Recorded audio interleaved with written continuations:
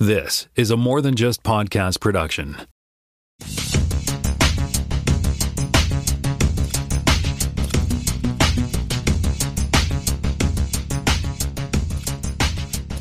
Welcome to Spotcast, Season 7, Episode 6. It's the Rapid Fire Edition. We have 8 shows to get through today, so we're going to be real quick and real efficient and no lollygagging at all. My name is Tim Mitchell. I am in Toronto, Ontario, and I'm joined by Jonathan Kuline in Mississauga, Ontario. Hello there, kids. We also have Jaime Lopez Jr. in Seattle, Washington. How's it going? It is going well. So we do have a fact check. Keen in our Slack channel let us know that Jonathan had suggested that the Electric State seems to be an original project. Turns out that it's not. It turns out to be a 2018 book or an illustrated novel by Simon Stalenhag. And I had seen Tales from the Loop I think the Tales of the Loop is on Prime. And he also did a book called The Tales of the Loop. And so that, Tales from the Loop, sorry. And that is he's got a very distinctive style. It's sort of, big boy, Sonic the Hedgehog kind of robot look to it and dystopian, broken down stuff. It's amazing art if you look at it. I'm sure it was a pick of mine back in the day. So I've got a link here, a video of some of the work that he did. And The Electric State is actually, like I said, a book. And there's a quick little YouTube video showing some of the pages from it. That one actually has a story, which I think is what the Millie Bobby Brown is going to carry that character through the story. So really, I mean, I Tales of the Loop, I loved it. It was like 5 or 6 episodes long. They kind of tied together through a common theme. It seemed like an anthology series at first, but it turned out to be like there was a connecting thread. Whereas Electric State actually has a full story, so cool. That should be cool. Thanks, Keen. Yeah, and so because we got so many shows to go through, we have, as Jonathan mentioned last week in the after show, we've got 3 Lower Decks, we've got 3 Agathas, including the season finale, and the Penguin. Couple of 3 episodes of Penguin, 2 episodes. No, of just Penguin? 2. Okay, just 2. Yeah, so 8 shows to go through. So we're gonna stick to our form, concentrate on Star Trek this week, and we'll do the rapid fire on Penguin and Agatha. So with that, I'm going to hand over the headlines to Jonathan to tell us some of our Star Trek news. Yeah, so we're going to catch up on a little bit. We lost a legend not that long ago. We had Jerry Taylor passed away recently. She is someone whose names you've probably seen in a lot of Star Trek credits over the years. She was a writer and a producer on Star Trek The Next Generation, and she was the co-creator of Star Trek Voyager, and she was the showrunner there for a number of seasons. She was a huge part of sort of crafting a lot of the TNG and Voyager stories that we love, and was a huge part of the Star Trek legacy and lore. And unfortunately, she passed away at the age of 86. She was nominated for Emmys. She was very well respected throughout the industry, and obviously a trailblazer as far as a showrunner, as a woman. So she was a really important part of not just sci-fi history but television history. So obviously it's these things happen, and it's 86 is a nice full life, but sad to know that Jerry's lost, and obviously leaves quite an amazing legacy behind. She was a real force in the Star Trek universe. And speaking of amazing legacies, we also lost Terry Garr, who I think we talked about the cast of Young Frankenstein on we were talking about Mel Blanc a few months ago. Oh, Mel Brooks. Terry Garr. Mel Brooks, yeah. And Mel Blanc. We were talking about both of them. Well, they're both the honorees for my dog, right? Yes, that was a connection. So, but Terry Garr, the classic roll in the hay, plays the German girl. I guess it's not really Germany where they go Transylvania, I guess, right?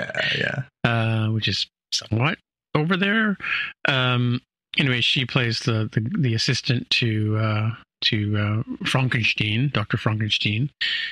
played by Gene Wilder. And but the connection to Star Trek is the original series, season 2, episode 26.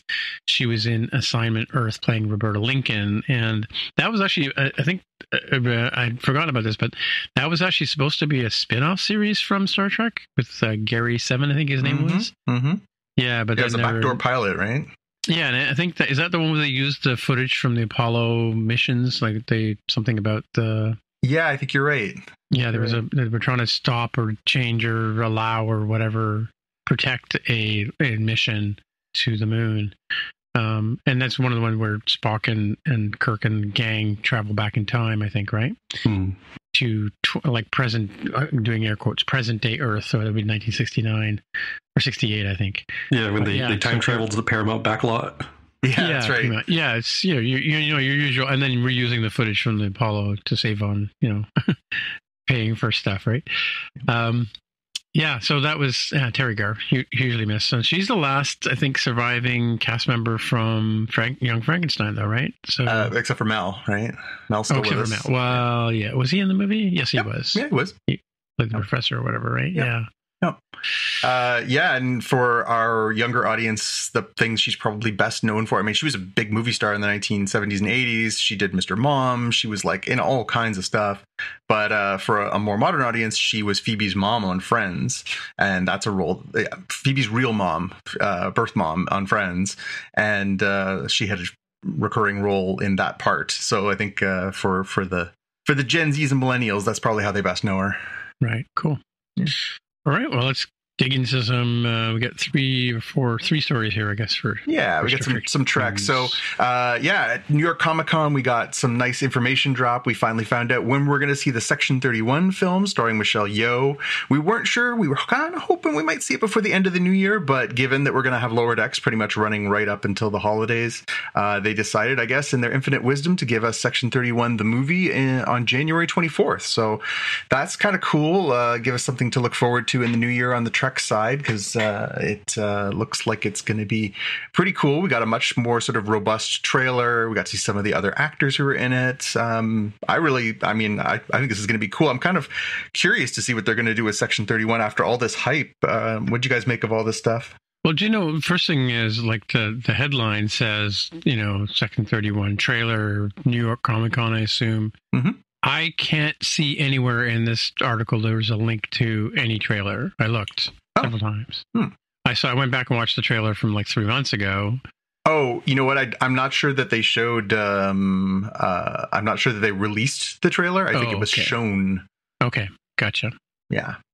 Mm-hmm. But they did show. They released all the posters. They released all, and then they released there was a little bootleggy stuff going around. If you want to go have a look for it, I think people were surreptitiously recording it. Cool. Yeah, it looks good. I mean, it's an interesting, I don't know, sort of story based on what I've seen in the trailers, but and she is kind of a delicious character, the Emperor, right? And of course now Academy Award winning Michelle Yeoh, right? So I mean, I wonder, obviously she loves this character. She'd said, like, I want to come back and play this character, but I wonder how much her price tag went up in the interim. Yeah. And I think since this is coming out in January, I think this fills the time slot for, like, how do you keep subscriptions going month after month? Defeating the Lopez principle, Lopez calculus, one thing at a time, right? They do a good job, because maybe that's a lead into your next item. Yeah, so this is interesting. So we obviously we're looking forward to next year. We're hoping to get the first season of Starfleet Academy, the series that is a spinoff of Discovery, just like Strange New Worlds is, that will focus on sort of rebuilding the Starfleet Academy in the far-flung future. They announced that it's already been renewed for season 2 before the first episode is even premiered. So that's great news for Trek fans. It means that they, at the studio level, really like what they're seeing. They think it has a future to grow on. It means that they trust the showrunners and the chemistry of how things are going. So that's a great sign if you're hoping for positives to look ahead to. So yeah, I'm happy. I got to admit, this trend that has been sort of happening more and more over the past probably 2 years of one and done sci-fi seasons is really starting to tick me off sometimes. You get into a show, you're like, oh, this is great, and they're like, yeah, no, we're going to cancel that. Like that had no legs to stand on. It's like, well, that's great. So now I'll never know how it ends, or why did I invest the time in these characters? So. But we knew they were taking big swings, right? Like they signed Holly Hunter, and it looks like it's going to be a big, ambitious, like this could be a pretty big new addition to the franchise. I mean, talking about Starfleet Academy, that's something they've been talking about for like ever, right? They talked about doing that back in the 80s. They were going to do a Starfleet Academy series, so about freaking time, frankly. Yeah, and Mary Wiseman's back as Lieutenant Tilly, but they've also Jet Reno's coming back. Played by Tika Notaro, and apparently they're billing it as She-Hulk's Tatiana Maslany, but I think wouldn't it be Black? Orphan Blacks. Yeah. Orphan Black was much They better. might want to go with that. That might be the one she won the awards for, yeah. They're going for recency, right? And then Robert Picardo coming back as the doctor. Yeah. For the emergency. Is he coming back as the emergency hologram? I guess so. Like, does the emergency hologram age or what? Yeah, and Odette Fair's coming back as Admiral Vance. So yeah, it's going to be kind of a trip down. If you were in on the stuff for Discovery and that sort of collected universe, there's going to be at least a starting point for you. But it sounds like they're going kind of their own way, which is cool. Of course, we look at evil Tilly though. Yeah, that's right. Oh my God, Evil Tilly was the best. And the last thing we got at New York Comic Con was a clip. We got a clip from Strange New Worlds, a little more of a scene, trying to sort of set the stage. They really are kind of stringing us along and teasing on this. I think we've all talked about it. I think that and Lower Decks are kind of our 1 and 1A favorite Trek things right now. But I keep getting these little samples. They showed us the trailer, they showed us the sample. I'm like, great, show me the show. I love this show. I want to see more of the show. Yeah. But most of two of the clips they've shown so far weren't like snippets. They were actually like a good 5 minutes or 10 minutes of the show, right? Yeah, the one they showed at Comic-Con was like a good 3+ minutes. So fairly. And this is the Gorn. So the Gorn is the lizard dude that fought against Kirk. Yes, but you remember they kind of brought them into the first season of the show. They had basically like been brought back as sort of the big bads, right? They were going to be the mysterious monsters in the dark, and they have the whole thing with her name, that lady, yeah.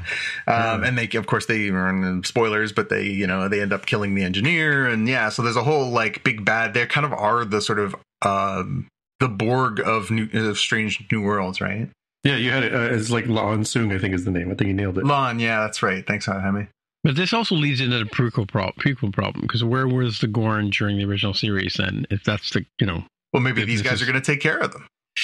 If you remember my hypothesis that, we see more of the Gorn life cycle in Strange New Worlds, and they're like extremely vicious as they're smaller. They become a little bit more or less, animalistic and more like a lizard person, but still pretty awesome. And then if you project that out to what we saw Kirk fight, it's probably a geriatric retired Admiral Gorn. It was well past his prime. Yeah. To gone when the walls fell, or whatever that expression was. Yeah, really. Yeah, no. So you think this is like what do you call it in insect life, when you have like a younger generation of what do you call it with like pupa almost? Yeah, like, larval and pupa. And, yeah, exactly. Mm-hmm. Yeah, they kind of play it like the Alien. Like I like the way they played it in Strange New Worlds. Like it's a mystery thing you don't really know. And what's Soong says, like, "Oh my God, you can't believe how vicious these people are. These creatures are," without showing them, right? Yeah, and then you see the battle clips that they've been showing in these two at least in this latest trailer. I think we saw part of this before, but it just sort of seems like it's like mayhem, like organized mayhem, right? Yeah, I mean, I think one of the things that I enjoyed most from season 2 was the sort of development of the Lon character, who is recovering from the trauma of being held prisoner by the Gorn and losing her family and all that stuff, and sort of her refinding her confidence and stuff. That was like a really, really strong piece of the last season. Yeah, so something else to look forward to. Again, 2025, it's nice to know we've got a couple things down the line, even though we obviously said goodbye to Picard, we said goodbye to Discovery, we're about to say goodbye to Lower Decks at the end of the season, so it's nice to know that the future of Trek looks bright. So when are we looking at this coming out? 2025 is all they've said. Oh, so like whole months from now. Definitely not in January for what I just described. It's almost certainly in February to keep that subscription money rolling in. February at the earliest. You heard it here, folks. You could just tell they're going on. They're like, what time is account at? Okay, we need to calculate this. All right, well, this is bringing us to the main part of the Rapid Fire show where we will be talking about Star Trek for once and finally, yay, after months and months and months. But this week we're going to be talking about three episodes of Star Trek Lower Decks, Season 5, the finale. So first, should we go one show at a time here? What do you think? Sure. Yeah. All right, so first show is Dos Cerritos, which I think Dos is Spanish for two? Yeah, it would be Dos Cerritos. I think is at some point they mention two of the Cerritos. Yeah. So enter the wormhole or the time warp or whatever you want to call it, and space was Marinus is not another a space anomaly. Yeah. Right. So what are your elevator pitches then? What do you got, Jaime? Mine was pretty basic about Tendi goes on a quest for a ship while it's just another Wednesday spatial anomaly for the rest of the Cerritos crew. Yeah. I went with the one of my all-time favorite quotes from any sci-fi program ever, which is "Curse your sudden but inevitable betrayal." Ah, right. I'll go with Tale of Two Cerritos. Yeah. Right. Yeah. So this we got the warp, right? We get this and it's actually our Cerritos ends up in their universe, right? Yeah, there's some discussion of like, which one is the prime universe? So that's an Easter egg there for like consideration of a prime universe. Like you have Prime and Kelvin that we've talked about, but who determines prime exactly? Who's the correct one? Is I think it depends if Mariner's sleeves are rolled up and she has no interest in career advancement. I would call that prime. I think it also depends on whether or not Billups is wearing a crown or not, because that was hilarious. Mm-hmm. Yeah. The one comment I had about this episode though was just to interject was when I started watching it, I went, wait a minute, like, because they had the whole Tandy and her crew, the pirating, pirating and infiltrating another ship, and I'm like, we're infiltrating another guy's horde of cool things, and it felt very similar to the last season's episode, right? Didn't it feel that way to you? Like where the guy has all this collection of stuff and. I think it's Tandy pretending. Right. Yeah, they did the one with the guy who's the treasure ship or whatever, and she's bringing it from one place to the other. Yeah. Or was that a play on another show? Well, this was a play on the Kivas Fajo character from TNG, right? The collector. As a matter of fact, this guy is from the same species that he has as a guest in that episode, right? So, yeah, I think it's supposed to be like, oh, I'm a rare treasures collector. Because, yeah, my Easter eggs, there was a bunch of stuff. Bunch of Easter eggs in this one. Yeah. I guess for Easter eggs, the intro has more chaos with, I think, a Tholian web. And I forget who the big green hand is from the original series, I think. Yep, that's exactly right. And they also added that visual effect to the Lower Decks thing that they added in the 5th season of TNG. That when the logo comes up and it's got that like wave effect below the words, they added that on TNG and they added it here too. That made me laugh. I was like, that is some deep cuts, nonsensical stuff to copy. Yeah, I have to go back and watch the beginning. I think I skipped through those. Yeah. They're kind of doing a greatest hits from the first 4 seasons. They're adding them into the credits. Yeah. Wasn't it Kane who pointed out on our Slack that they're mimicking the posters? Yes. Oh god, the Star Trek 5 theme of this one is painful. Potentially painful. It's the worst Star Trek movie. I'll die on that. God need with a starship. Oh my god. All right, I'm gonna let that one slide so we can keep this one moving.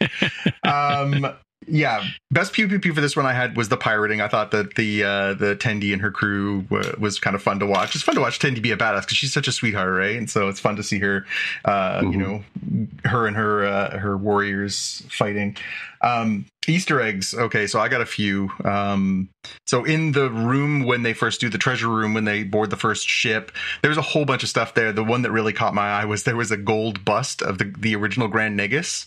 That made me laugh because it was very like detailed with the gigantic ears. Like, yes, the gigantic ears, one must rule us. Then we cut to the Cerritos and Mariners playing Calto, the Vulcan logic game, and then when Boimler bursts into the room, she screws it up, and then T'Lyn comes over and fixes it for her. That was funny.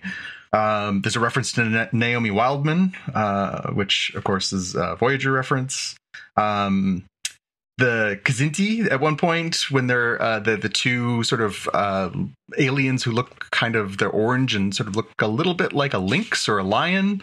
The Kzinti, they're from the animated series, characters from the animated series, and so are the Blue Orions. I looked that one up because I'm like, what is that a reference to? And I looked it up and it was like, oh yeah, the Blue Orions. It's because there was apparently a color error in the original animated series where they were supposed to be green, just like the show, but the animator, the cells got mixed up and they ended up coming out blue. So they turned it into a joke, like, oh, they're the Blue Orions. That made me laugh. And then Starbase 80, they keep bringing up Starbase 80 as like the worst place in the galaxy. That running gag is very funny.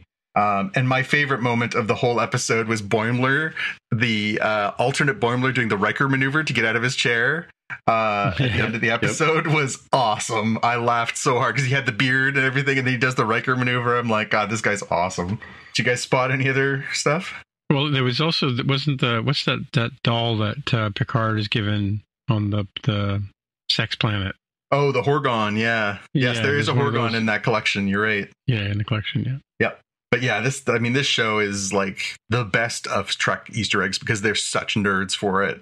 And they did not disappoint in the first episode back. They were just jam-packed. And I'm sure I missed a bunch, but those, like the fact that they're going so deep cuts on like the animated series and stuff I just love it. I love it. Yeah, I'm also seeing I just see a still shot of the green hand grabbing the Borg cube. There's also the ship that comes back to get the whales. Yep. Yeah. Yep. Yeah. The quotes wise, because I think I had the same Easter egg, I had the same pew pew pew. Quote wise was when the two crews meet each other and you have both versions of Shaq's arm wrestling. And one says, "You've got great form. I learned it from strangling Cardassians. I did too." It's like such joy in their voices. Yeah. Yeah, there was, again, this show just absolutely hits home run after home run on the quotes. I really liked stupid rogue archaeologists with no ethical codes. Again, a running theme throughout Star Trek of like, they encounter this rogue archaeologist. Yeah. Yeah, there were some really good ones. And the one that summed it up perfectly was Mariner. "Are you replacing me? Do you know how hacky that is?"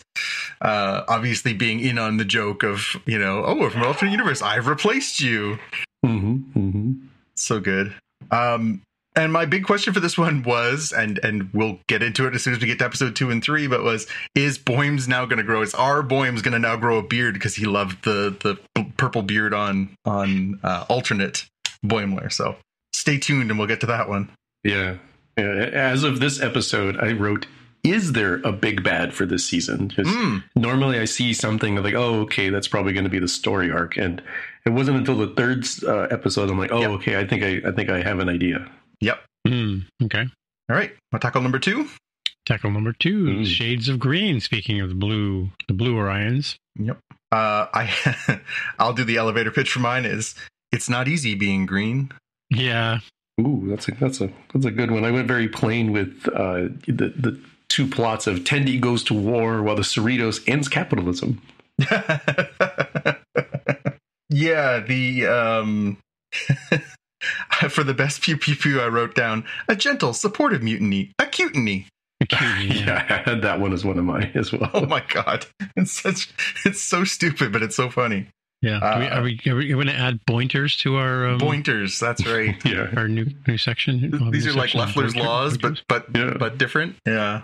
The two plots kind of worked well. Like sometimes they kind of sort of a splitting A plot, B plot, sometimes C plot, and you're like, some's better than the others, but these kind of balanced out each other pretty well. Because I guess the C plot was the Rutherford Tillin one in this one, right? Where they were Tillin was trying to get Rutherford out of his doldrums for missing Tendi, right? But the end of capitalism storyline and the Boymes was hilarious. Just so anytime Boymes is in charge, things are going to be funny.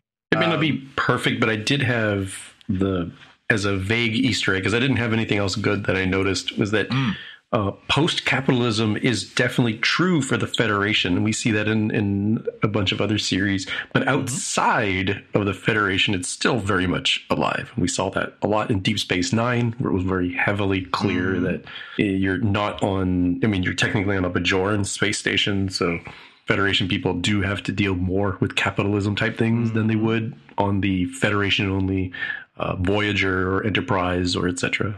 Yeah, a lot of talk about gold plus platinum in that series. I had a couple of good ones. So at one point, Boymes is wearing a shirt that says "No money, no problems," which is a play on, of course, Biggie. It's "Mo money, mo problems." I thought that was hilarious. Not necessarily a Trek Easter egg, but a good Easter egg. At one point, they're talking about Pyrithian bat milk. Phlox had a Pyrithian bat in his laboratory in his medical quarters in Enterprise. He had a Pyrithian bat. So again, weird kind of deep cut. When Tendi tries to give Erica a pair of fluffy socks, they look like the Alpha 117 dog from the little dog with the horn on its head from the original series. Do you remember that one, Tim? Yeah. That was again a nice deep cut. I'm like, of course you would make socks that look like that. Of course you would. And Guji was there. Did you guys see Guji? Which is Guji? When Badgie, remember Badgie and Guji? There was like the good version of Badgie. When Tillin is taking apart the shuttle at the end of the episode and she's like ripped it to shreds and it is staying there, Guji's behind her helping her rip it apart. Oh, right. Oh, I did. That's right. I did see him there. That's right. Yeah. I'm like, anytime they get a Badgie or a Guji in there, I am 100% in because he's one of the best parts. What'd you have for quotes? I had one from Tendi. I don't have an exact one, but, she realizes that her sister is pregnant. And she's during the space race, is telling her sister to watch out for gravitons, chronotons. Nebulas are filled with dangerous tons. Tons, that's right. Yeah, tons. I like that one, and I really like the one, the robot guards, where the robot guard goes down to the dungeon and says, "I forgot to water them. I failed as a guard and a gardener." Yeah.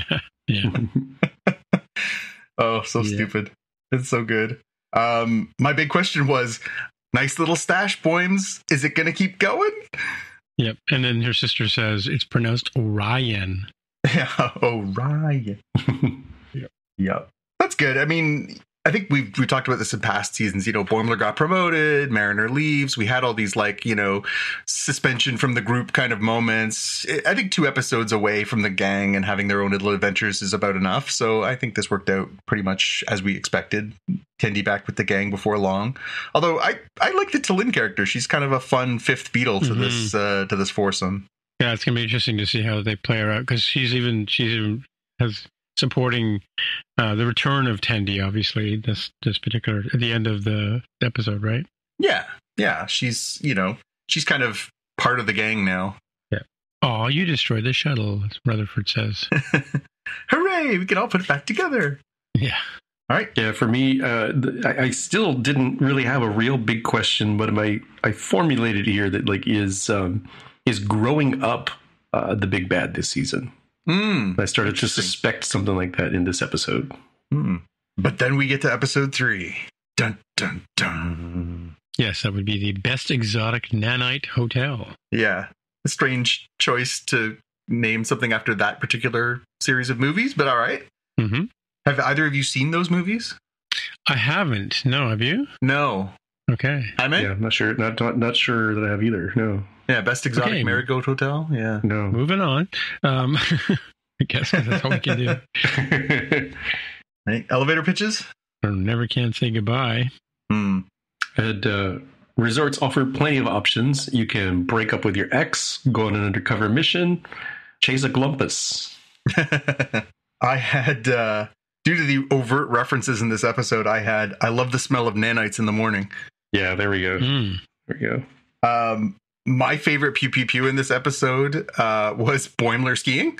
That was okay, like a freaking Wile E. Coyote cartoon. Come on, buddy, follow her down. I had a slightly different one. It was the vibing the glumpus. That special instrument. It like visually looked cool. Mm-hmm. Yeah, and the dude who kept getting his hands taken out. Oh, Jet. Poor Jet. Oh, my God. I just got my hands back. This was another one that was like jam-packed with Easter eggs. The reference to the Dixon Hill slot machines. Of course, that was Picard's favorite character to be on the holodeck. The bar they go to is the Risa bar. They reference a bunch of different episodes. They reference the Gormagander. They reference the Galaxy's Childs. They reference the Galamites. So these are all like different cuts from different series. As Galamites is DS9, and then the Gormagander and the Galaxy's Child. Yeah.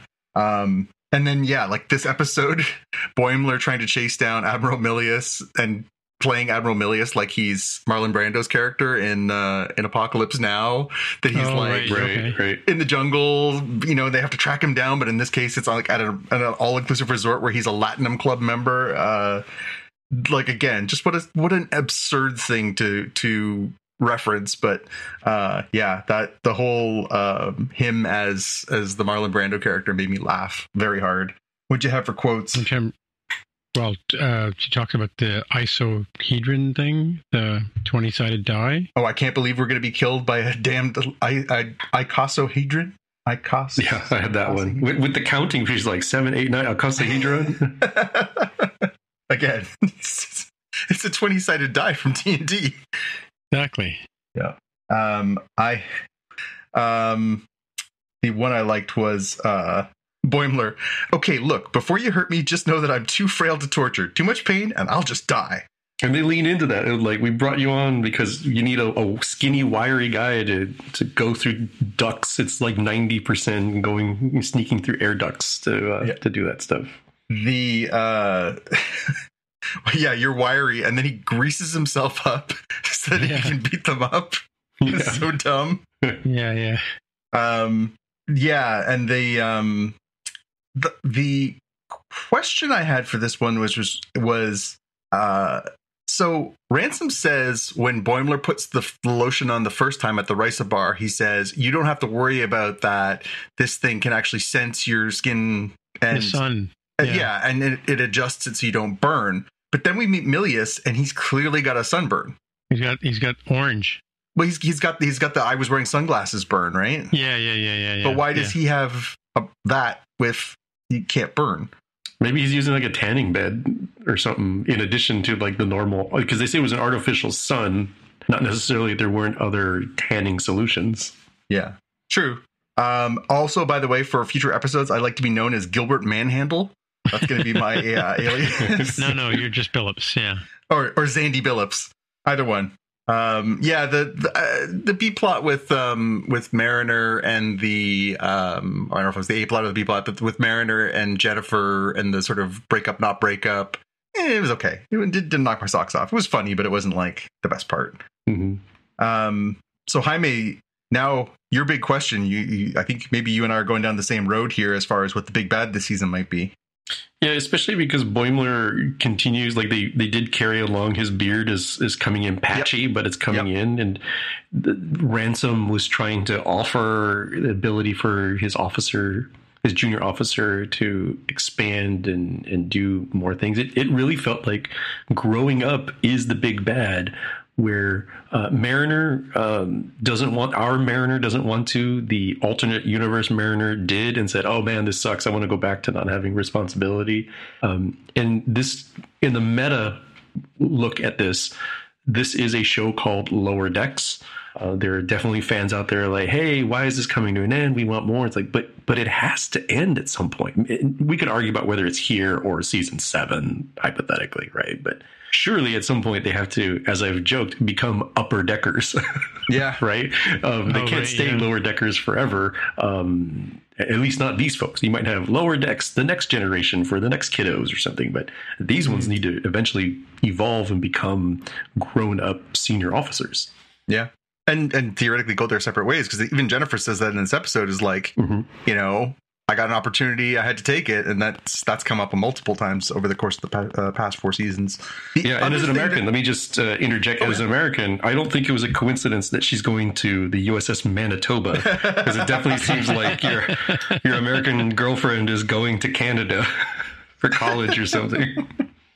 The other thing that I think was interesting, so it turns out that the Globus was a tiny Federation ship from an alternate dimension. So this is like, now they mentioned in the first episode that there was like these dimensional portals keep opening up more and more, and that's how they end up with the alternate Cerritos. Here we get an alternate universe little mini ship. I wonder if there's going to be some sort of giant overlapping multi-universe kind of thing somewhere in here too, because I found it interesting that they both made an overt reference to it, saying, hey, that's like the second one this week as far as these portals or whatever, and then here we had another one.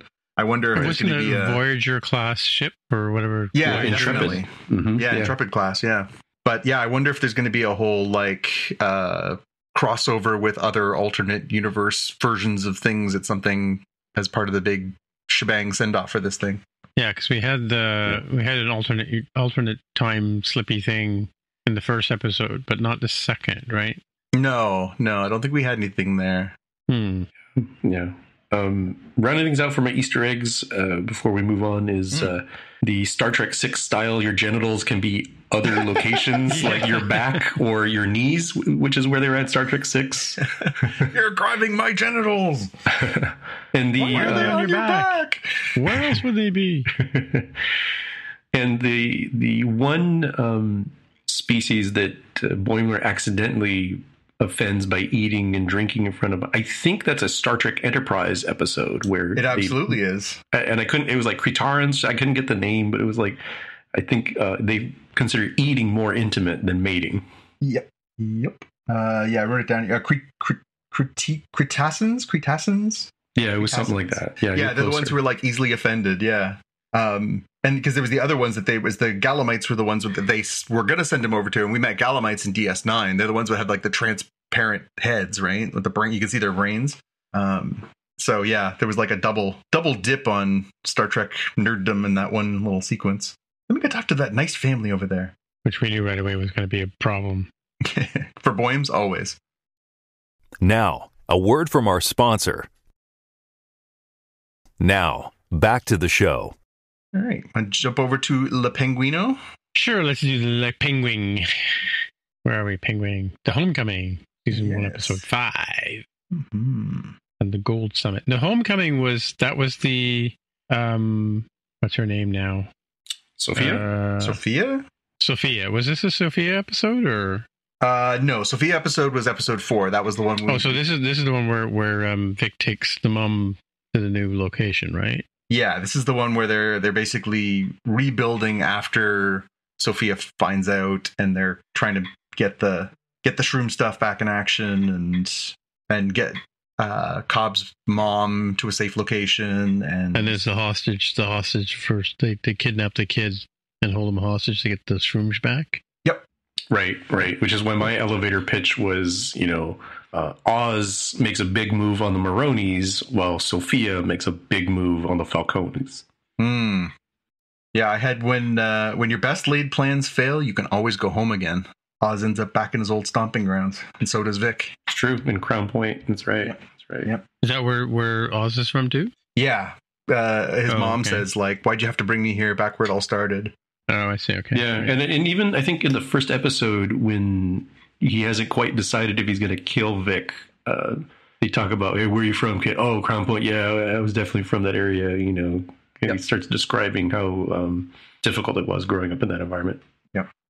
So Pew Pew Pew. I just wrote family barbecue. Uh, I had Shroom or Sun Go Boom. Very similar. Yeah. That scene was pretty harrowing. I mean, geez. Watching Sal Maroni's wife and son go up in flames, and then the action to try and get the mushrooms out of there and everything. Yeah, that was pretty intense. Show's not dark. It gets pretty crazy. Well, that's an important actress too. The woman that played the wife. She's been in a lot of sci-fi stuff lately. She was in the Punisher series as well on Netflix. Yeah, she was the main character or one of the main characters in The Expanse as well. Yeah, she's got that like really, really deep voice. Yeah, and I like the fact that like it's not just like the Italian mob of the Italian mob of the Italian mob. Like clearly Vic was married into this Persian family, and it's nice that they're not just like wearing down these same old tropes, right? Didn't have much in the Easter egg hunt. It was just felt a little bit straight. There may have been stuff in there, but I really didn't see anything. Yeah, I for some reason wrote blood money, but a week or two later, I can't recall what I was intending with this terse note. But otherwise, I didn't have anything Easter egg wise. Yeah. The only Easter eggs I had was like, God, whoever programmed the music for this must have been in my like, iTunes playlist, because the first song that they play regularly in the show is St. Vincent. They played Reckless, which is a great tune on the new St. Vincent album. And then at the end of the episode, when they're going down into the sewers and into the train station, they're playing A Forest by The Cure, which is like one of my all-time jams. So I was like, this is amazing. I don't know who's doing this, but it's like they're reading my playlists. Definitely. Best quotes. What'd you have, Jaime? I had, "That's funny. Do me a favor. Call your wife. See if she answers." It's a really cold way of putting it. Yeah. I like when Sophia goes to see Sal. What a funky hideout. Big fan of wood, I see. Yeah, Sophia, man, this I really hope she gets nominated for an award, because Kristen Milioti has been just an amazing performance in this series. But when she does the line where she's talking about when she kills her whole family, she says, "I killed them all, and I'm so glad they're dead. My family disposed of my mother like she was nothing. Then they did the same to me." Like, she's just, oh, man. I mean, it's good writing, but her delivery is fantastic. Yeah, and that one character that you said keeps surviving, she, dealt with him. Yep. What's his name? Johnny Vitti. Johnny. Yeah. Yep, Johnny's finally. that was a pretty cool moment, because he's like, "Well, I survived being chained up and frozen. I'm part of the new team," and she just puts one through his forehead. My big question is one that we've talked about on a number of different shows. It's becoming a problem in Star Wars, and here it is rearing its ugly head in The Penguin. Do you remember back when getting stabbed in the gut was a fatal injury? Like, they just treat it so cavalierly, like, oh, it's like Sal gets knifed in the end of the last episode, and then here he's like, "Oh, I'm gonna go make some stuff in the kitchen." Like, what are you kidding me? You got stabbed in the gut. And I'd just like to say an RIP to the purple Maserati, which was just an absolute banger of a ride. We'll miss you, purple Maserati. Any other cues? Yeah, I mean, that was that whole sorry, go ahead. Big questions? Only 3 more episodes left? Yep. Where are we going to go with this? I mean, somebody's gonna die, and I don't think it's the Penguin or Sophia. Well, who knows? Sometimes great characters are made to die. Yeah, maybe. See our review of Agatha in about 8 minutes. Yeah. Okay, so Penguin episode 6, Gold Summit. My elevator pitch was, "Sorry, Oz, it's never just business." Yeah, I had 2 different takes. I had "How far are you willing to go? Which lines will you cross?" And "The first taste is free." Yeah, perfect. Isn't that simple drug economics right there? Yeah, exactly. I went with a different kind of take on the pew pew pew. I really like the scene with Sophia and Eve, the Penguin's girlfriend, where Eve thinks she's going to get killed and is basically like setting herself up for it, and then they just sort of kind of talk it out. Just the tension of that scene was really like edgy. Wasn't really sort of traditional pew pew pew, but like the energy of it was pretty crackling. Those two put on a really good show. Yeah, and I mean, I kind of like the respect of Sophia, kind of respecting the fact that she's just trying to protect the girls, her own girls, right? Yep. So, and revealing to Eve that she wasn't in fact the hangman, right? Yeah. Right. There's like a, mutual respect where she went out of her way to draw Sophia to her, right? Yep. Like I'm throwing myself to try to exchange my life for the girl's life. And it's like, all right, well, you did that. I'm going to exchange you this knowledge about my father. I'm not the hangman, but you live. She gave me what I needed, the information I needed to get at Oz. Yep. Did you have a different pew pew pew, Jaime? A more literal one where Victor caps the bully. I forget the bully's name, Squid or something like that. Squid, yeah. Yeah, that was a tough watch. I mean, we've seen Vic sort of turn towards the darkness, choosing to stay with Oz instead of going with his girlfriend.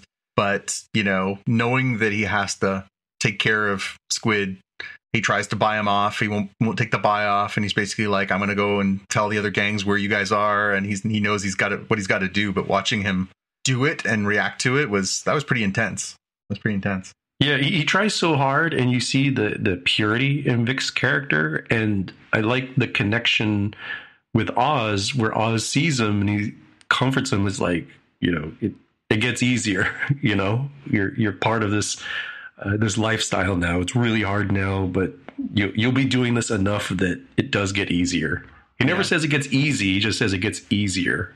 Well, and it's a tricky one too, because I think we're supposed to, as viewers, sort of wonder, like, is this really who Vic is? Is he really going to go down this path, or is he gonna sort of still be able to find a path towards the light? And killing his first person is a pretty large bridge to cross, right? I was trying to figure out where I saw Squid from. It's Jared Abramson, but he's from that show Travelers, which I was telling you guys about before. Oh, yeah. I never watched that, but I do remember you mentioning that. So he's from that show, huh?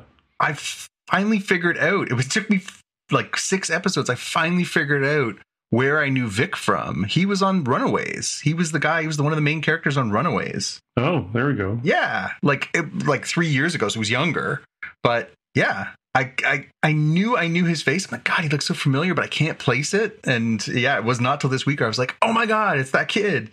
Well, I just looked at a picture of he had the glasses and the big fro.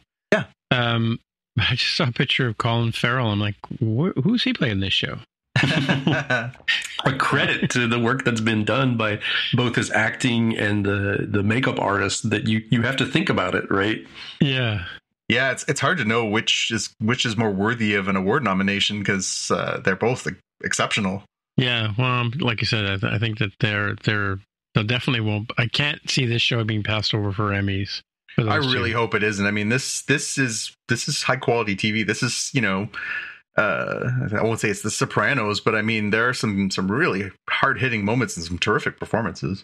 Well, even the performance by the mom, Deirdre O'Connell, like, she's just phenomenal, because you really get the dementia and a lot of stuff, right? Yeah, really well said, Tim. I think I couldn't agree more. I thought she was a bit of a revelation in this episode. She'd been playing it well, but the scene where she sort of breaks down and talks to Oz, like, that was really, really impressive stuff. Yeah, especially because it's one of those, like, which is more horrifying, losing your mind and not knowing, or knowing that you're losing it. Yeah. And what do you do? Pretty well played, I think, in this one. Yeah. The only Easter egg I pulled out of this one was they referenced Polly's Diner. And Polly's Diner is it's from the Arkham video games. There's like a whole part of the video games. I don't know if you guys have ever played those, but I love those games. Those are some of my very favorite video games I've ever played. And yeah, Polly's Diner, I was just like, that's a great Easter egg. So yeah, I like that one. For mine, I had that Roxy's lampshade looks a lot like an umbrella, which leads to the more 1960s Batman version of the Penguin. Yeah, great call. Quotes. I love the one from Oz where it's at the beginning of the episode and he says, Oz says to Vic, you know how meaningful that is, Vic, to be the guy in the neighborhood who takes care of people?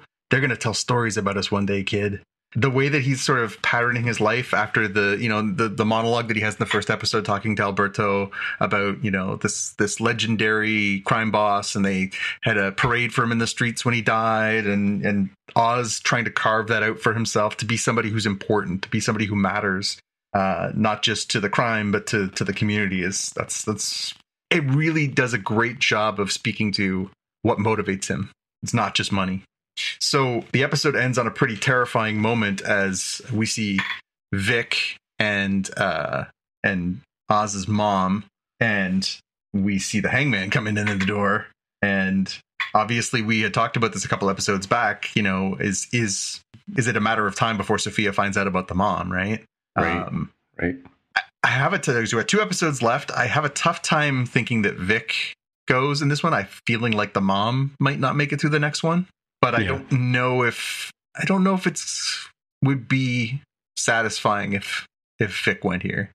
No, and the mom's got to mean a whole lot to Penguin, right? So yeah, because he's very protective of her, right? Oh yeah, I mean, my thought is that Sophia's probably gonna end up killing the mom. Vic's gonna get away, and then Vic tells Oz, then it's the showdown in the final episode, Oz versus Sophia, for, you killed my family, you killed my brother, you killed my mom, let's do this to the death, which would be great TV. Right. That was my big question of, like, how does Sophia handle this now that she has 2 hostages that mean something to Oz? Yeah. Still continues to be amazing TV. A couple of good quotes, just to close this out for my things that I wrote down, both from Oz. At the Gold Summit, he's like, they run crap, we eat crap. Yeah. And the other one of, like, they're so busy with their noses up, they'll never think of looking down for the underground. Was it like the underground metro trains or something like that they're hanging out in? Yeah, they're basically like the old, what do you say? It's like trolley system or something, right? Trolley. Right. Yeah. And there's also the doctor dude who's from, I don't know if you guys watched Sons of Anarchy. No. Yeah, he, the young Mexican dude or Hispanic dude, he plays sort of a double agent in Sons of Anarchy, yeah. Spoilers! Well, it's like been over for 4 years, right? Yeah, he was on Power Man, right? That actor. He was on both seasons of Power Man. What were they called? Luke Cage. Sorry. Power Man. Yeah, okay. Power Man is Luke Cage to me. I'm sorry. I'm a nerd. Okay. I got it. Yeah, I never did watch Luke Cage, except for only saw him in The Defenders. That girl with the name Jessica Jones. Jessica Jones. Yeah. I really like Mike Coulter as an actor, and I really actually liked his performance. There was some, like, him and Alfred Woodard, and there was some, like, I mean, Mahershala Ali was in that. That was a really good show. It's worth going back and having a watch. Okay, so we got Agatha All Along. We got 3 episodes to close out the season. So first up is Death Hand in Mine. I don't remember what that one's about. My elevator pitch is focused episode. Yeah, it's the fortune teller's test. What's her name? Lilia, yeah. Sorry, Jaime, I missed your elevator pitch there. Oh yeah, the fortune teller's test. Yes. I had if you mess with the sword long enough, you'll get the point. Yeah, this we had talked about it as we were discussing the earlier episodes, that Lilia kept having these disassociative moments where she was clearly talking to someone else or seeing something else or having visions, or something was up with Lilia, but we really didn't know what was going on there.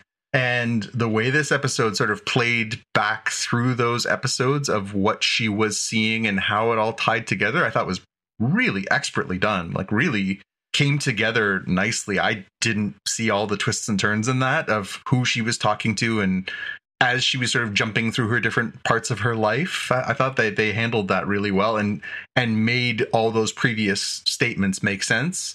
And then she also sort of foreshadows something that will happen in a later episode for Agatha as well, right? So that's kind of neat. The best pew pew pew I thought was the tower, when at the end, when the tower is reversing and just that twist of she grabs the card and flips it over and says tower reversed, and you see all the seven start falling, and that was right. Yeah. Again, really well filmed, and just that moment of knowing what to do and knowing what the price was going to be was really such a strong moment for a character who, we didn't have a ton of time with her, all things being equal. 7 episodes, or 6, I guess. She didn't really come along until episode 2. She turned into a real something. Like, I mean, Patti LuPone is an amazing performer, and she made you care about that character and really made you invest in who she was. I mean, I got to be honest, when the first 2 characters died, Mrs. Davis and Alice, I was like, but when this came around and it was her time to go, I was a little bit, like, oh, I liked her. Yeah. It was a bit disappointing for sure. Yeah. Any other pews for you guys? I had the same one, but I went with, it's striking enough and so cool and unique. I'm like, it's very non-traditional as a pew pew pew of like, given that we do swords and fantasy stuff, do we need a shing shing shing metal sound for non-traditional pew pew pew? Oh, we'd have to put that into Lord of the Rings and Game of Thrones. Yeah. They've tended to have pew pew pews of like flinging fireballs or dragons breathing. I'm like, okay, that's more like pew pew pew. But this is a very different pew pew pew. It reminded me a lot of video games too, like where the solution is to turn the table upside down, kind of thing. Yeah, it's like a logic puzzle or something, right? Yeah. I feel like I'm not really super familiar with tarot. I think on the last episode that we did, I had looked up a few things just to try and understand a little bit more, but it was interesting to see how, they get it wrong when you first see Billy and Agatha doing it, and he can't do it right, and then you see Lilia come in and she understands how tarot works and what the cards can mean, and I thought that was really interesting. Again, that wasn't something I was familiar with, but it was funny and interesting. So according to IMDb, which is uncommon, they say for TV shows and movies, the meaning of each card is actually the real meaning of the card as described by or how they were actually written. Yeah. Well, I mean, this show seems like it's been a pretty good love letter to sort of the legacy of witches in pop culture and history. And so I think if they had flubbed that, it would have been a bit of a glaring thing, right? What'd you have for your Easter eggs? Well, apparently I didn't know this, but the second sword to fall is Lathian sword from Conan the Barbarian. Oh, nice. Oh, I did not notice that. But it makes sense because, there's Maleficent, the Wicked Witch of the West. Mm-hmm. Glinda, yeah, right. I'm going to call it a Get Out movie style of falling down in inky blackness. Yeah. Seem very reminiscent of that. Also, the song used at the very end in the credits is the same song used by Quicksilver in one of the X-Men First Class movies. When he, they're facing off with the guards, and he runs around the kitchen stopping the cops. Yeah. When he's rescuing all the people? No, this is the movie right before that one. This isn't the mansion blowing up rescuing people. This is saving Charles Xavier, Magneto, and Wolverine from getting shot up by the cops. Yep. Or the guards or something. I think they're breaking out Magneto. I forget exactly what the context was. Well, the song in the credits is Time in a Bottle by Jim Croce. Thank you. That's right. It is Time in a Bottle. I couldn't remember the title. Yep. Yeah, which was a big deal in the 70s. Yep. The late great. Lots of slow dances to that song. Quotes. I think, there was a lot of little sort of short, pithy ones. Billy saying, "She's not my mom. I have a mom," talking about Wanda. And that one is a good quote because it comes back in subsequent episodes, that same sort of line. I liked Agatha's, "You want straight answers? Ask a straight lady." Straight lady, yeah. I had that one as well. Mm-hmm. Yeah. I was falling, I will fall from Lilia. Like, understanding how her visions were working. Like, I had a dream I was falling, and understanding that I will, because I saw it, I will fall. I thought that was a really good foreshadowing line. And yeah, when she calls you a coward, hit the deck from Lilia, that was sort of her parting note to Agatha, which again, we'll talk about in a couple episodes. And then the Lilia, the great line delivery from her, where she says, "I loved being a witch." Just I thought that was such a beautiful sentiment to end this sort of, she'd lived for hundreds of years. She had this complicated life, but that she was like, I wouldn't change a thing, Like, I think we should all die with that as opposed to regrets, right? Any other quotes, Jaime? No other quotes. No, that was the one that stuck out to me. Big question. Agatha definitely has a lot that could be selected. It's hard to keep up with her. Well, Lilia says the flow of time is an illusion. Yeah, that sounded very DS9 to me. But you exist here. What'd you have for your big question? As of this episode, it is what's up with Rio being the embodiment of death and something that can combat Agatha physically. Must be something behind it. Yeah. Again, as of watching episode 7. Yeah. Yeah, we had talked in earlier episodes. There were hints that she was Blackheart, or she was, Mephisto, or all these sort of different comic interpretations of something nefarious to do with death. But I had seen some speculation online. People were suspecting that she was simply Death herself. I thought maybe she was going to turn out to be Blackheart, because Death is a tough character to play, and it's a tough character to explain, especially when they were sort of intimating that Agatha and her had this like possibly romance, possibly complex relationship. I wasn't sure if Death itself made sense, though having watched the final 2 episodes, it does tie together nicely. I just, in the moment, I wasn't 100% sure. My question as of this 7th episode was, now we've already lost sort of subsequent characters in subsequent episodes. We've got 3 characters left. Does that mean that Jen is going to live or Jen is going to die? Because they were kind of killing off character. I was like, well, how likely is it that Jen makes it out of this? So then we jumped to episode 8. Follow me, my friend, to glory at the end. Yeah, interesting episode. Yeah. I had my elevator pitch was, it's the end of the road, or is it? Mine is going to pair up, and you'll see why with episode 9, the series finale. Mine is, it was Billy all along. That's what I had. That's the exact pitch I had for episode 9. Yeah. Well, I think you sort of have to go with something like buried in the backyard sort of deal. Yeah. She actually is buried in her own backyard, I believe, right? She is.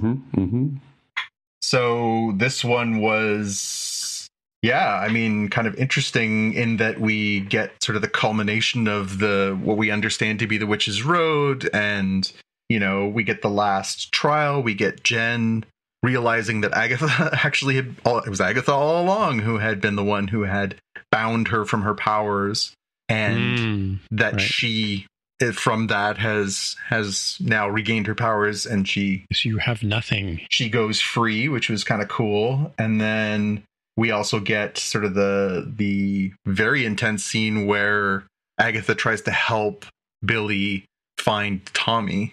And, we get, I'll just jump ahead to the quote, but where she says, Agatha, am I killing this boy so my brother can live? Like, that was pretty an intense thought, right? Like, am I doing this, or is this happening? And so therefore Tommy can live. Yeah, really tough one to understand. Like, is this being an opportunist for an empty vessel? Yeah, or did you cause the empty vessel to happen? Yeah. And then, of course, the episode culminates with, Agatha versus Death, or Rio/Death, and then Billy as Wiccan appearing, and then sort of having that moment of, what's going to happen? Who's, how does this play out? Is how could you beat death, right? And it turns out you can't. So that was my pew was that sort of final battle between Agatha and death, and just her understanding that it was time for her to embrace death as opposed to trying to avoid death. Right. Well, she kept killing people. That was her whole reason for having covens, right? Yeah. Well, or is that more? That's in the last episode. We kind of learn more about that, right? Yeah. A non-traditional pew pew pew was when death cuts through reality as a practical effect, just cutting a big sort of tarp in the back. In the background. Oh, I love that part. Yeah, that was great. Do you know what that reminded me of? Was do you remember the movie Dogma, Tim, where the demons use the hockey sticks and they slash through and sort of jump from place to place by doing that? The roller hockey playing demons, they use their hockey sticks to like basically slash a hole in reality and then jump through, and then the portals close back up again. I was a little disappointed with the special effects that they didn't close up the rip after she steps through, right? Yeah. Although, again, knowing what you find out in the final episode about how, like, what this really was, what the road really was, the fact that she could easily go from place to place makes perfect sense because death is everywhere. Yeah. Well, this was the episode where they had the big metal room, right? Too. I thought that was really cool, interesting on the last trial, right? Mm-hmm. Yeah. With the time counting down. Mm-hmm. Mm-hmm. Mm-hmm. Very sort of futuristic. Yeah, and again, like, how do you make something grow in a space like that? And then her finding that one little dandelion seed in with the locket of Nikki's hair, and using the tear that she has to plant it. Yeah. Yeah. And then Jen climbing out of the ground, right? Well, she does that at the beginning of episode 9, right? Because here we just see her, she just vanishes, and so does Billy, and then Agatha finally sort of finds her way out, and then that turns into the big fight scene. The quote that I like the best was, I mean, Catherine Hahn is just a treasure, but when she's talking to Jen and she says, "Your name is a vegetable, the worst kind. It's like swallowing a doily." I mean, who among us has not thought that about Kale? And then, that sort of scene where we go back to Billy's room, and then he's looking around and looking at the posters and looking at the toys and looking at all the stuff and sort of realizing, like, hey, wait a minute, did this really happen? Yeah. How coincidental is all this? And, again, I think we all had that sort of... It's kind of like Kevin's room in Time Bandits, right? Exactly right. Yeah, exactly right. Yep. Like, did I do this? Is this real? Did I dream this? Like, how did this happen? Yeah, and it's all... I mean, that's an Easter egg hunt itself, his room, right? Yep. And then, the episode ends with Boo and a very startled Billy, which jumps us straight over. Did you have any good questions for knowing that we were sort of jumping from one right into the next episode? Well, my first question was, where are we going to go from here? Like, even past episode 9, right? Well, although it's kind of revealed. Yeah. The couple of things that I had. I should remember my quote. So in Westview, the people have gone through Wanda's thing, and they're like, "Oh, is it happening again?" Like, it's just like a normal weekday thing for witches stuff to occur. I thought they were a little blasé about it. You'd think these people would have like severe PTSD. The fact that they still live in this community is one thing, but I thought they would be like outside. You just want to see one of them like throw up or crap themselves or something, like, Wouldn't you be traumatized after all that you went through before? And wouldn't somebody be like, "Hey, where's Mrs. Davis?" Yeah. I did have one big question about, like, through all this, were Billy and Tommy real? Were they brought to reality by Wanda herself, manifested? There's kind of weirdness around it. I think this points towards they are in some way, shape, or form, given that they have ability to move elsewhere.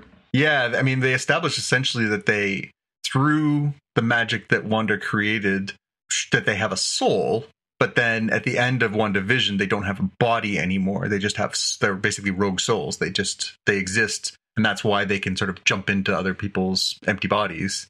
Because they're essentially just souls. There is a long and, oh my lord, convoluted explanation from the comic books that if we want to talk about it here, we can, or we can talk about it another time. But there is a long and convoluted explanation as to exactly what Billy and Tommy were/are/will be, and it does involve the word Mephisto. Okay. I did have my. It's kind of cheating from an Easter egg hunt, but I felt like it was worth mentioning comic book wise that although the movie version, the MCU version of Thanos is very different in this respect, the comic book version was obsessed with the embodiment of death. Yep. And that's why he does this whole Infinity Gauntlet thing in the comics version of Thanos. Yep.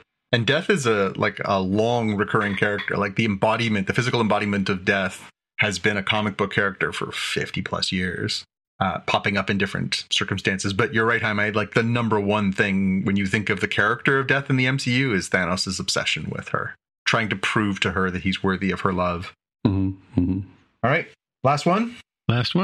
Episode 9, Maiden Mother Crone. which we get to meet Agatha as all of those things. So I had Jaime's It Was Billy All Along, because that's kind of what we get out of this episode.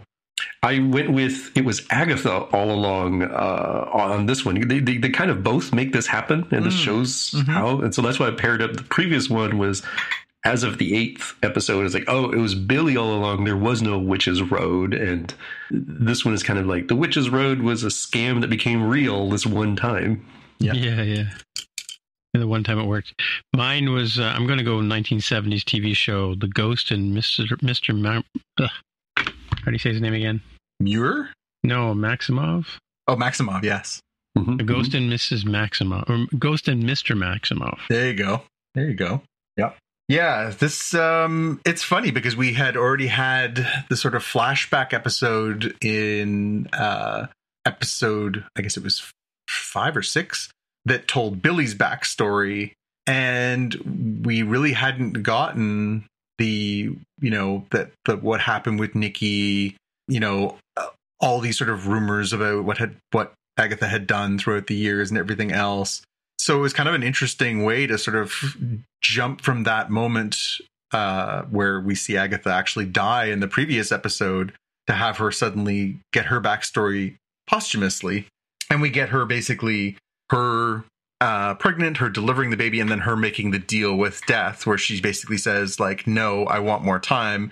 And Death saying, or Rio saying, all I can give you is a bit more time. And knowing that, Nikki's not for long. But just seeing that relationship and seeing, what Agatha's principles are, and then seeing what Nikki's principles are, and then, obviously the tragedy of his death and what that sort of drives her to, the origin of the song and how she actually used it. I thought that was a really kind of poetic way to sort of tie it all together at the end. Yeah, I had the same quote of, I can only offer time. I thought the pew pew pew for this one, like, again, it wasn't a pew pew pew heavy episode, but I thought that montage of her singing the song with different covens over time to steal their power, and using that same line of basically antagonizing them after singing the song, saying, oh, you're useless, and having them attack her and then steal the powers, which is what she yells at them in the second episode, right? She's like, oh, just blast me, you whatevers. Knowing that was really what she was trying to do all along, when it was a scam. She was essentially trying to get these witches together so she could steal their powers, but she wasn't anticipating that Billy was so powerful that he could actually create a road. Yeah. I had the same montage of the purple drain across different eras. Yeah. And it sort of ties back into that quote that where, you're so much like your mother, and, she's not my mother. I have a mother. The quote from Agatha in this one where she says, unlike your mother, sorry, Wanda, you actually did something interesting with your powers. Where she, she sort of acknowledges that he's not just the Scarlet Witch's son, that he is something else. Yeah, I thought I wasn't sure how they were going to land this, but I thought it was pretty good. It was like, as you guys know, I'm pretty good at sort of finding loopholes and plots and stuff like that. But this was really well done. I didn't see every single twist. I thought they did a really good job of those last 2 episodes of winding those 2 pieces together. Yeah. And then ending up with Ghost Agatha, who is a comic book character also. Agatha is a ghost in the comics as well. At times, she was first a living person, then she was a ghost. Don't ask me how, but eventually she was a living person again. But yeah, the fact that they kind of have this open door to, hey, let's go find Tommy, this adventure is going to continue, is really interesting. Which I guess is my big question is, this is obviously a to be continued. We know that this is sort of the middle of a 3-part trilogy with WandaVision, Agatha All Along, leading to Vision Quest, which is supposed to be coming in the next couple of years, probably 2026, focusing on the Paul Bettany White Vision character, trying to figure out who he is. I wonder if that's where we see the continuation of this story in that one as well. But what did you guys... Yeah, well, like you said, people don't die in comic books. They can always come back, right? So, well, that's... Right. I mean, what would be the fun in killing off a comic book character? I mean, obviously there's drama in it, but like you want to be able to use great characters, right? Well, I mean, her whole trick of creating covens so she can steal power kind of reveals her whole, modus operandi, right? Mm-hmm. Yeah, I wouldn't call this Easter egg. It was more thinking about this episode's title in particular and looking at the sort of meta-analysis of this is a very feminine, positive series. Mm-hmm. And there's a lot of talk of reclaiming or being ashamed of things that are viewed as witches things to do, like the riding the brooms, because it's like domesticity and other things. So I viewed the maiden mother crone as a potential way to reclaim the sort of patriarchy's shallow view of femininity, of being, highly desirable and most, potentially valuable as maiden, right? It assumed in a patriarchal society to be pure and virginal. And then, of course, reaping some of that benefit as mother, losing themselves as value as an individual and being born as a supporter of some other entity, a child or children. And then the real sad tossing aside of like crone is like ugly old woman is the literal definition. I had to look it up to make sure I had it right. And it's like, that's really sad way to think about it, of like, they have lost their value, of like, they're no longer, young, virginal. They're no longer raising children because the children are adults. Like, you have no value.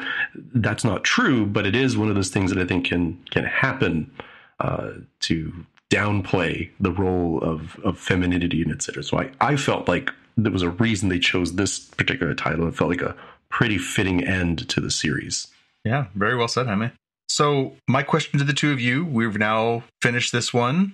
Where does this rank as far as the Marvel Disney Plus shows in your mind? And I have a list here in case you need a little jogging. So we're talking about Agatha, Secret Invasion, Loki season 1 and 2, Ms. Marvel, Falcon and the Winter Soldier, Echo, Moon Knight, WandaVision. And I suppose you could add What If in there. And Hawkeye, sorry. And Hawkeye. Oh, and She-Hulk. Jeez, I'm forgetting more.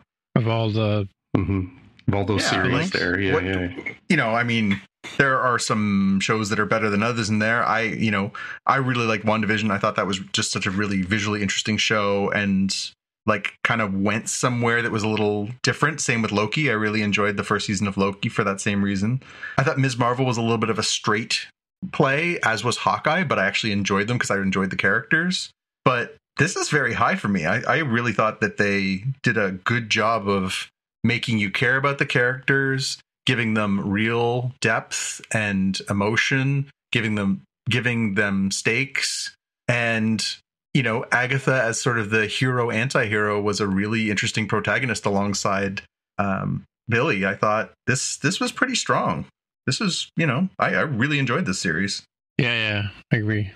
Yeah, I like this one a lot. It definitely benefited from really solid performances all around. The practical effects, I think, really help it make it feel different than like a CGI fest. And the kind of interesting balance I see here is that it does lean a lot on you understanding what happened in WandaVision at the very least. Yes. It's really hard for it to stand alone.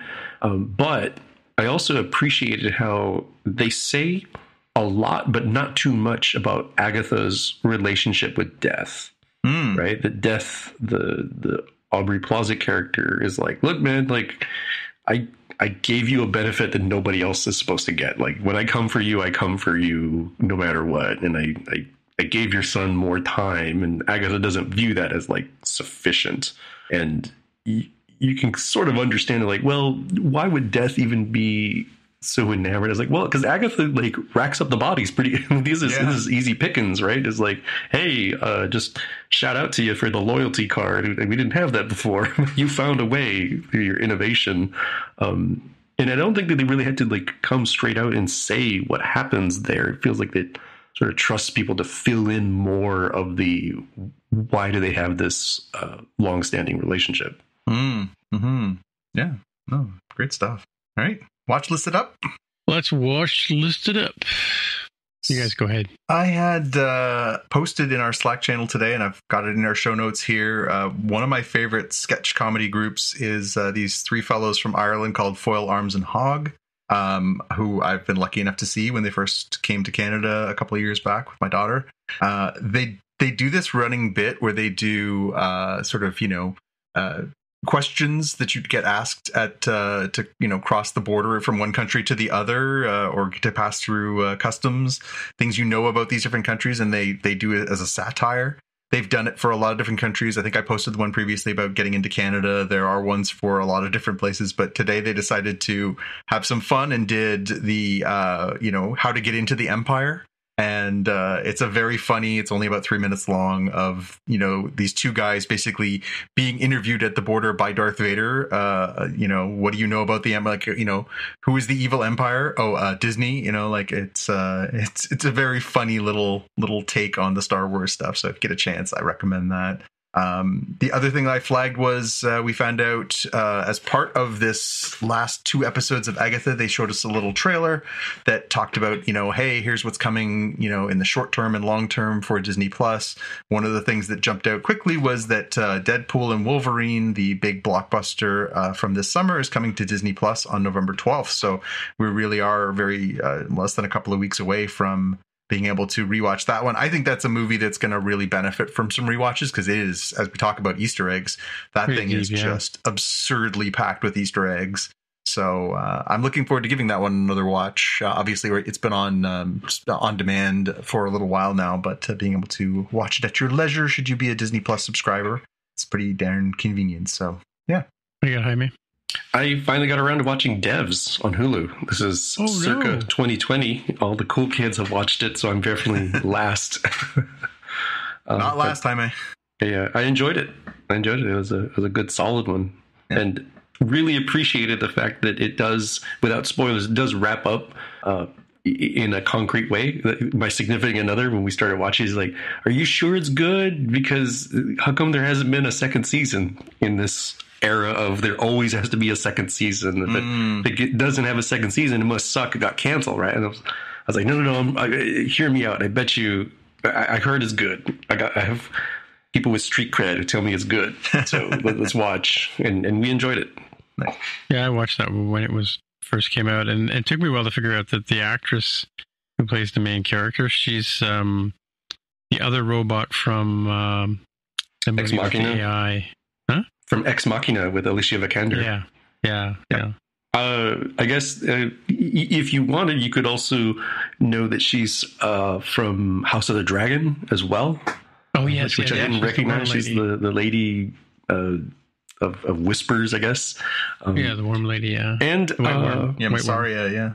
Although it's not quite a pick, Civil War is by the same creator, director, or showrunner kind of guy, and you look back and you're like, wait a minute, this dude uses the same actors all the time. There's a whole bunch of Devs actors in that movie as well.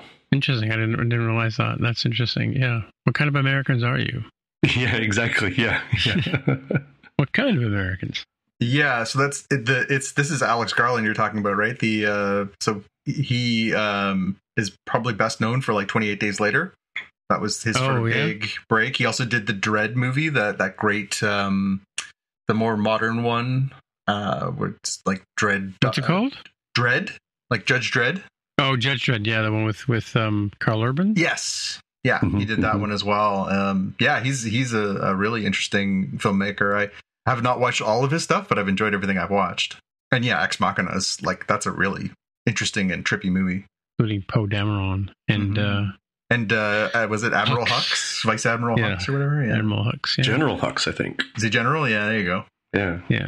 Oh yeah, I forgot about the joke from the second movie. Hello, is General Hux there? Did you guys watch Annihilation? Yeah. He did that movie too, and I never watched that one. The one with that's with Natalie Portman, I think, and also Oscar Isaac as well. Oh yeah. There's a thread we have to go back and unravel. There you go. It's time to dive down the Alex Garland rabbit hole. Yeah, I don't have anything today except that I've been watching, catching up on the Dark Material stuff when I can. Between watching all the other stuff, there's a couple of shows have come out on Apple TV that I watch. Shrinking is one of them, which has a Star Wars connection. Pretty good one. Yeah. And who's the little furry character who runs around with Han Solo? The little furry character. Little? So not George Chewbacca because he'd be very large? Oh, George Lucas. George That's Lucas. right. George Lucas. That's right. That's right. Yeah. All right. With that, that's it for another week. So, Jonathan, people get in touch with you. Where would they find you? I would suggest you could look for me on Instagram as @JPK News, or you can look for me on YouTube at youtube.com/@JPK. All right. And then, Jaime, where can people get a hold of you? I'm on Twitter as @DevOfTheHair. All right. My name is Timitra, TIMMITRA, on the social thingies, Mastodon, Blue Sky, what's the other one called? Threads. Yeah. So those are the only three. No, I'm on the fourth one too, but I'm not going to mention them. Yeah, I'm disassociating. Yep. Well, we'll see what happens in a few days. Mm-hmm. So until next time. By the way, we're recording on Halloween, so happy Halloween, everybody. Yeah. Until next time, we'll see you in the future. Bye. Bye. Bye. Bye. You've been listening to the Spotcast podcast. If you want to find out more about the podcast or see the episode show notes, visit the Spotcast website at spotcast.com. You can get in touch with us on the website or follow us on Twitter at Spotcast. If you have feedback or questions, send us a tweet with the hashtag AskSpotcast. If you like the show, please consider recommending us to a friend, writing a review on iTunes, or pledging any amount at patreon.com/Spotcast. You can find details on how to help us on our website, spotcast.com/sponsor us. Thanks for listening, and we'll see you in the future.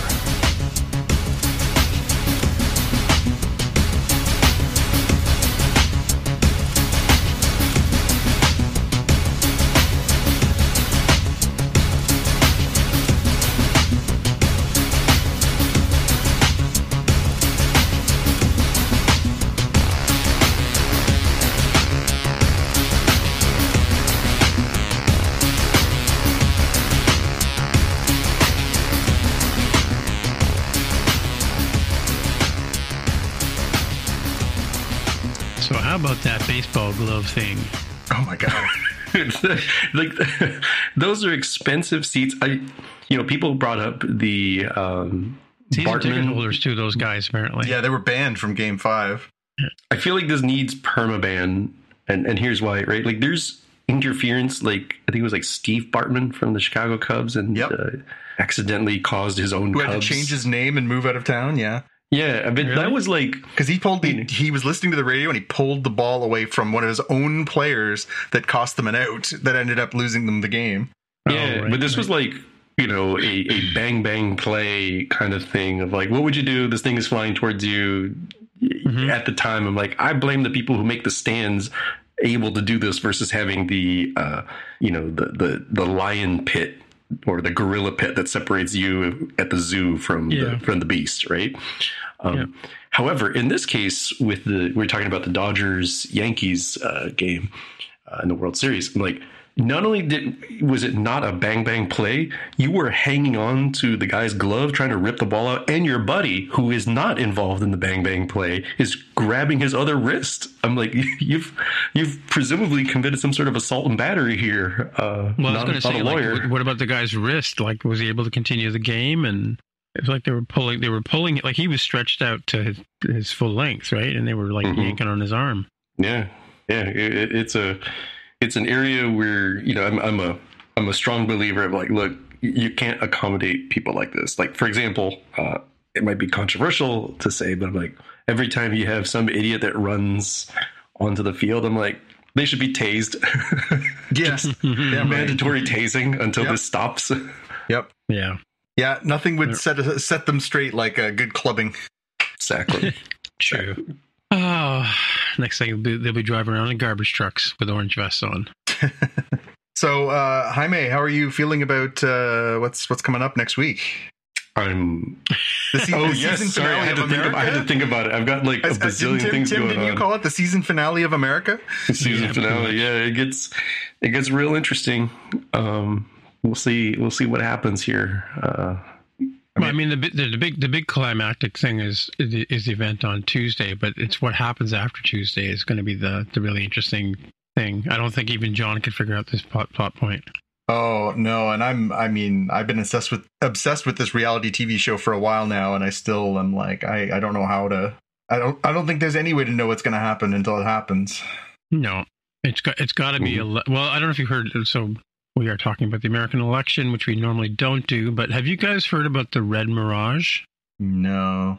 So the Red Mirage is that a lot of Republican like locales or whatever, right? Their votes are counted early because they're smaller. Mm-hmm. Right. And of course, they don't count mail-in ballots until the very end. And that's just something that's done. So when the broadcasts start, the Republicans naturally lead because of the fact that their votes are like the ridings that they're counting in are smaller, like less people. Yep. So the counting is faster. Yep. So at the beginning of the evening, it looks like the Republicans are winning seats left, right, and center. And it's not until a little bit later, they called it the blue mist or something like that or whatever, but that the Democrat votes start to come in and then things change. And that's why Trump in 2016, again, sorry, apologize, we're talking about politics, but which we swore we would never do or use the T word on this show. But and I've just broken it twice. I guess I have to mark this episode as explicit now.